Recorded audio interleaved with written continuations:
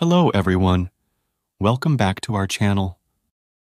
Today, we're journeying back in time to 1981 to examine a pivotal moment in engineering history, the Hyatt Regency Walkway collapse.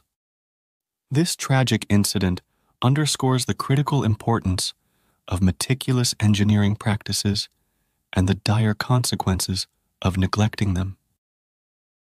Our story begins in May 1978 with the construction of the Hyatt Regency Kansas City Hotel. Despite numerous challenges and delays, the towering 40-story edifice opened its doors to the public in July 1980. One of the hotel's defining features was its multi-story atrium, adorned with elevated walkways suspended from the ceiling.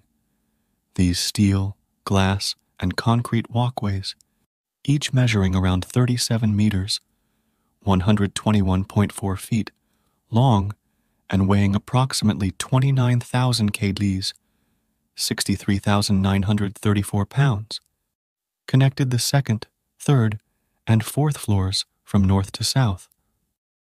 Fast forward to the evening of July 17, 1981.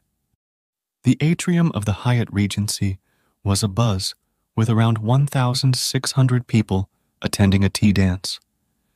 At approximately 7:05 p.m., a loud crack echoed through the atrium as the fourth-level walkway, laden with about 40 people, dropped several inches before plummeting onto the second-floor walkway. This catastrophic collapse resulted in the tragic loss of 114 lives and left 216 others injured. The root cause of this disaster can be traced back to the construction phase, where an apparent design flaw was identified. The original plan called for 6 steel hanger rods to run directly from the second-floor walkway to the ceiling for support. However, the steel manufacturing contractor raised objections to this design, as it required rods to be screw-threaded to hold the fourth-floor walkway in place. In response, the contractor proposed a new plan: a set of tie rods connecting the fourth-floor walkway to the ceiling, and a separate set connecting the second-floor walkway to the fourth-floor walkway. This modification meant that the upper hanger rods of the fourth-floor walkway bore double the load initially intended. This seemingly minor design change critically undermined the safety of the structures.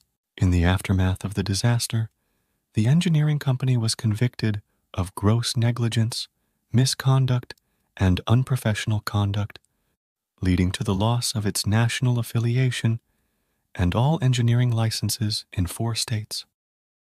However, it was acquitted of criminal charges.